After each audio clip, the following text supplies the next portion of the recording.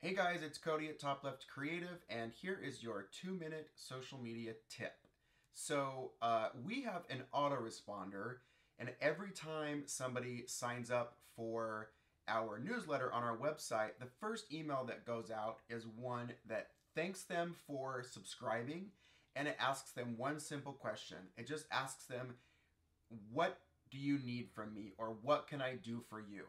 Just simple, like just gives them the opportunity to respond, maybe tell them what's on their mind, what is something that, a reason why they're subscribing, or maybe they actually have a specific question that they want to run by you.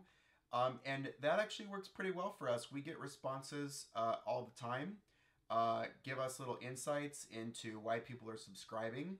So I would encourage you, the newsletter sign up or any kind of email sign up that you have on your website or anywhere else, I would encourage you that the first thing that you send that person when they subscribe is a quick email that says thank you for subscribing and asks them what is one thing that you can do for them.